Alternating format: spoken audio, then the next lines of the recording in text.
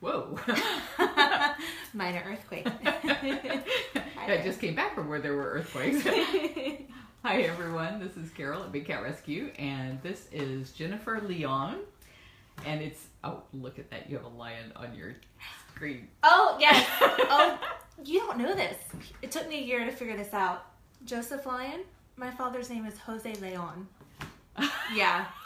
Imagine my surprise that it took me that long to figure it out. Oh my goodness.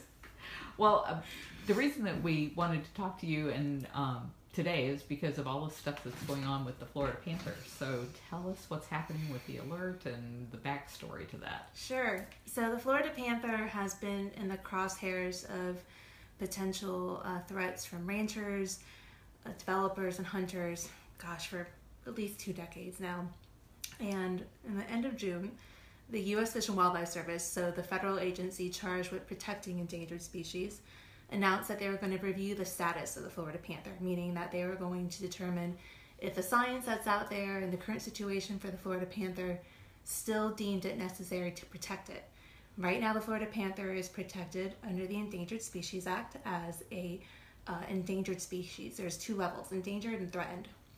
And it was actually one of the first animals to be put on the Endangered Species Act before it was even a federal law. I didn't know that. Yeah, back in the day when it was like as easy as saying, we're going to protect this, they got put on a list, and then a few years later the Endangered Species Act actually was passed by Congress, and so they were automatically kind of grandfathered into that list. So they've been protected for many decades now.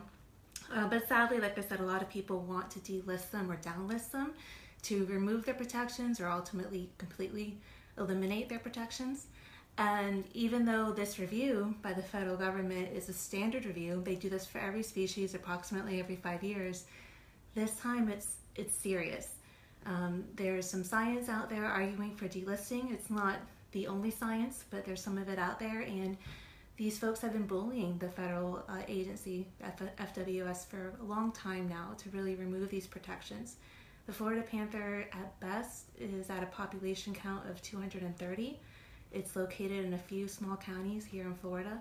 It's one of the most endangered species in our world, and especially here in our country. And we need to really speak out for this animal, because what happens with this cat will not only obviously decide the fate of a species, of a subspecies, but it will also decide the fate for a lot of other animals, because it will have implications as to how the federal government continues to manage and takes actions on other species. It's a serious thing. What happens if we lose the Florida Panther? What happens to the environment? Well, the Florida Panther is an umbrella species. We have this really cute visual of a Florida Panther holding up a really, really, really broad brim umbrella. And what that means is that because it's at the top of the food chain, its behaviors, its diet, the way it affects other animals, the flora and fauna in its habitat, help keep the environments healthy, help keep the environment thriving, and help produce safe areas for not only smaller animals, but for the plants. So when the moment you start losing an umbrella species, it has this deteriorating effect on all the animals below it, this cascading effect, where if you're losing your top predator, the animal directly below it that it preys upon, in this case deer, is going to become overabundant. It's going to start destroying the flora in the area, which again is usually the prime food source for your smaller fauna, your smaller animals. So then those animals start depleting, and it just has this horrible effect. We've seen it before.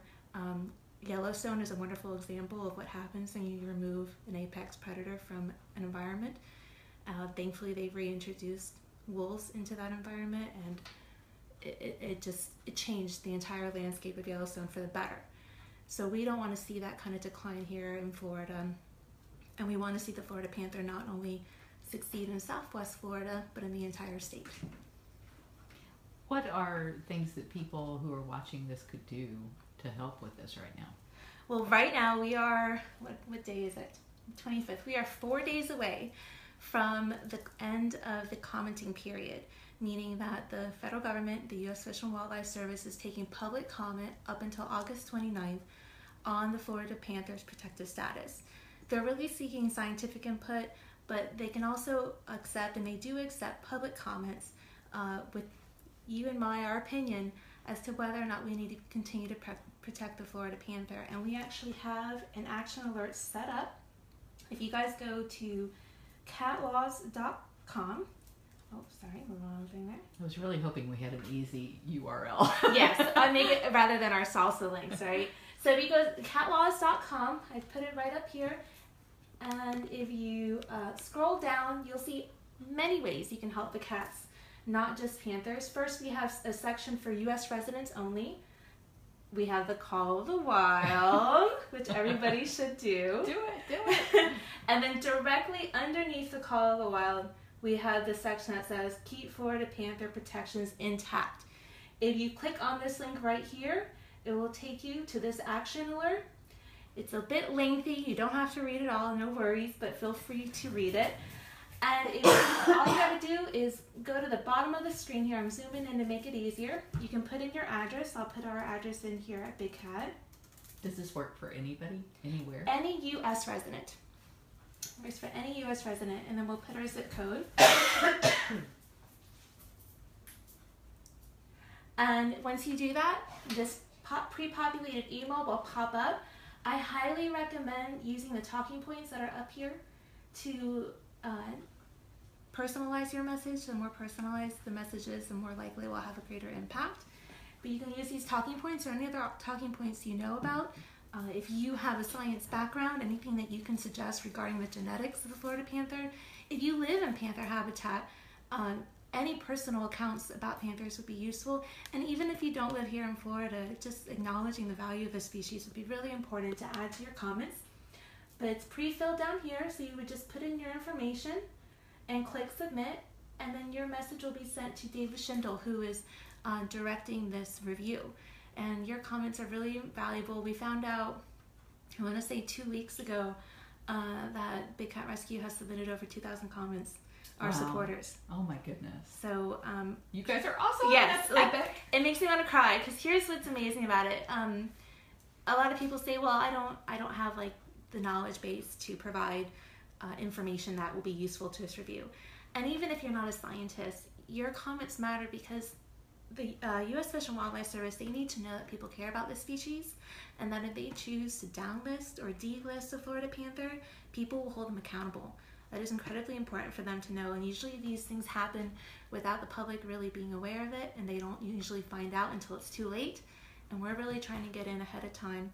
There's going to be a lot of other things coming down the pipeline for the Florida Panther. I'm creating a website. Probably none of it good. None of it good, no, but here's the great thing. And that's what I love about being a Big Cat Rescue. We don't wait till it just is sad and complain about it. We do something about it, and that's why I love my job here. So we're going to fight every single one of these actions. We have won actions before. We can win them again. And I really think that this is a fight we can win for the Florida Panther, and we can celebrate it. And what better animal to protect than our state animal here in Florida? I love that. Absolutely love that. For some of you who have probably never seen Jennifer, she said earlier that she was probably the most boring person here, which is not true. It's just you never see her working around the cats. And yet without people like Jennifer that are really on the front lines of saving these cats, there wouldn't be any cats out there for you guys to see. So she is our Director of Outreach, and I wanted you to tell everybody what your typical job is. What do you do here for the animals? Yeah, so I kind of manage 4 areas, not equally. They all have different weights depending on the time of the year. I manage our education programs, so anytime a kid contacts Big Cat Rescue about a project or a question they have, I'm the person that they talk to. I have really wonderful experiences working with students who are studying animals, trying to understand how they behave in captivity. My favorite are the kids who contact me because they don't understand why we have these cats in captivity, and that just blows my mind, because it's really amazing how the way we think about animals has changed since I was a kid. Carol's nodding her head. We're constantly shocked at the things that kids can think about and say and study in school. So I deal with our education programs, any schools that come out, any schools that want someone to speak to them. I do presentations in schools and at events. I also manage our advocacy campaigns, so the Call of the Wild, when we had the Circus Free Pledge, which is still ongoing. We also did, we do things here locally in the state, some campaigns here in the state. I manage our policy and legislation initiatives. So for instance, recently the city of New York had a proposal to ban the use of wild animals in the circus. So I was our go-to person here on that to make sure that Big Cat Rescue had a voice in that. And I had to sit through all of those hearings. Oh, but I'm a nerd. I love them. And again, I work here locally in the state regarding captive wildlife rules when it comes to how captive wildlife is managed here in the state of Florida, since we're one of the worst states for keeping captive wildlife. And I work with advocates across the country on that as well. Hand in hand with Susan. How can people get involved with your advocates? Because there's a lot of people here, I bet, would love to be an advocate. Yeah. Okay, so I think it's as simple as, let's see, I always forget what redirects. I think it's just go to bigcatrescue.org/advocates. Let's find out. Is it going to redirect? It's not stopping. There we go. Yay. So that will redirect to the advocates page. If you scroll down, you can actually just immediately sign up to be an advocate by clicking enter now. You'll also be entered into a contest to visit Big Cat Rescue and have this all expenses paid vacation. Actually, that's not true any longer. Oh no! Yeah. I didn't say that. You used to. This was our last year that we did that. Oh, okay. So, but now you get the chance to speak up for cats. So that's even better. If you scroll down, though, you'll see different ways that you can be an advocate. For some people, it's as simple as just receiving our alerts. So, for instance, with the Florida Panther, I sent out an alert at the beginning of the month when we first found out about this comment period, and I just sent out another one 2 days ago. So you'll receive those alerts and get an opportunity to speak up. If you can also take action at catlaws.com, which is this lovely page right here that's zoomed in, so you can see there's many different options there for how you can take action, whether you're a U.S. resident, if you're an international supporter, we love you guys too. So there's all these things that you can do for cats. And then sometimes we have state-specific actions. You can take action when it comes to abusive exhibits and unaccredited zoos. I know we have a lot of supporters that bring this stuff to our attention. So you can read up more about what you can do there when you see abuse in these organizations. You can call or write your legislators. Obviously, you should vote for legislators who support animal issues.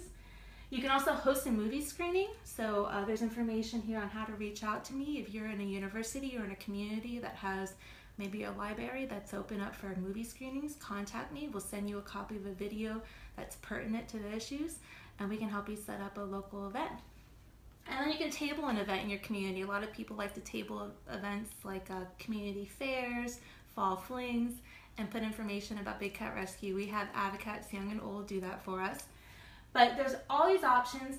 The best way to keep in touch with us day to day, though, is to join our Facebook group. I don't have that pulled up, but once you sign up to be an advocate, it will link you to our Facebook group.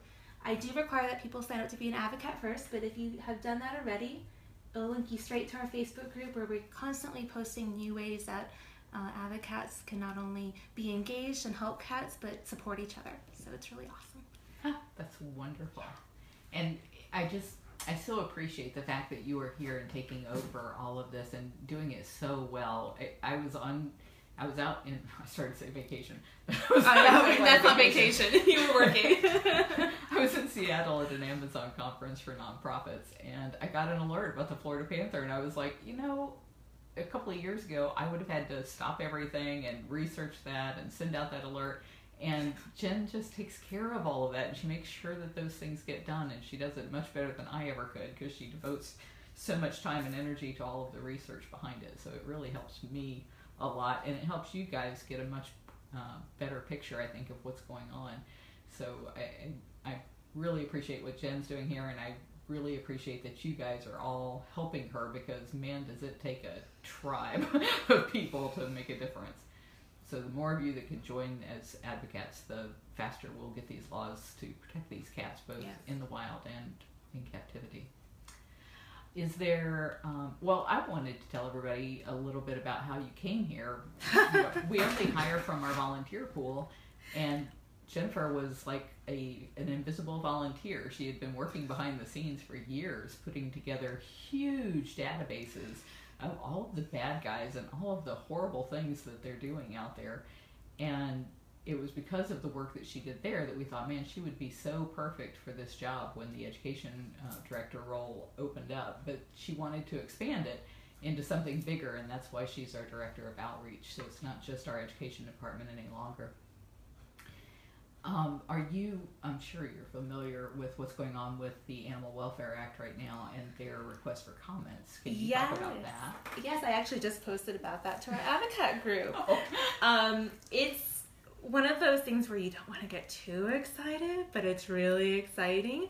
So the Animal Welfare Act for many years has had all these loopholes and kind of automatic processes that really make it easy for animal abusers to get away with so much. Among the many things, and Carol talks about this all the time, how you could easily bypass state bans on the private ownership of big cats by filling out a one-page USDA application, submitting it. You could submit it for any animal you want, maybe a hamster, let's say. And every year, your application will automatically renew, even if you change the kind of animals you have. So if the following year you decide to have a lion, you're good to go. You don't have to prove that you are capable of caring for a lion. You don't have to prove that you haven't violated the Animal Welfare Act in previous years. And so the USDA is finally getting wind of this. And I know there have been amazing people in the animal welfare community long before I was even aware of big cat issues who have been bringing this to their attention. And they're finally doing something about it. So between now and I think it's October 28th. That sounds right. Yeah, don't quote me. Late October. We have the option to submit public comment on rule changes for the USDA. Among the rule changes would be ending the automatic renewal. So no more automatic renewal after 3 to 5 years. You would have to not necessarily reapply, but at least resubmit your information when you want your license, confirming what kind of animals you have. So if you've decided to expand your menagerie to tigers and lions, you would have to make note of that. You would also have to explain why you're capable of taking care of these animals. You would have to submit any evidence of breaking state, federal, or local laws regarding animals. So that's huge. These people. Because most of these people have horrible. Oh yeah, as Carol said, I'm weird in that most people I think Afton and I are wonderful opposites. In that Afton started taking care of the cats because she loved them. And the more she volunteered here, the more she learned about all the horrible things. I learned all the horrible things up front and had no idea what happened at Big Cat Rescue on a day-to-day basis as far as the sanctuary. So we had very different tracks. So yeah, for too long, I just kept reading all these awful incidences of licensees having just hundreds of violations and continuing to be licensed. So this would be amazing if this happened. I have the suggested changes right here, and I was talking with Afton about them earlier. Look at all the highlighting you did. Wow, this is so you highlighted the whole page. Yes. They want to get rid of the loophole that we talk about all the time, where if you're not right now, if you are licensed by the USDA, you have to either breed your cats or exhibit them. So you have to take them out in public. So obviously here at Big Cat Rescue, we have a USDA license because we exhibit. Well, a lot of people sidestep state laws that ban the private ownership of big cats because they claim that they're exhibitors, when really they just have one tiger in their living room that maybe once a year they drive around. So the USDA is finally like, maybe we should stop this. I don't know, maybe private owners are a bad idea. So I'm so giddy about this. I'm trying not to get too excited. Let's see, there were other really cool things, like they have to demonstrate compliance with the law. I already kind of mentioned that. There are a few things that are kind of redundant and get into the weeds, which is no fun for people. But for me, being the policy nerd I am, I'm really excited. And they're going to change it where right now when you apply for a license, if they come to your facility and everything's awful and you get all these violations, they go, oh, it's okay, we'll come back. And they give you a second time and a third time. And if by the third time you're kind of good, you get your license. Well, they're looking like they're going to cut that back to maybe just 2 times.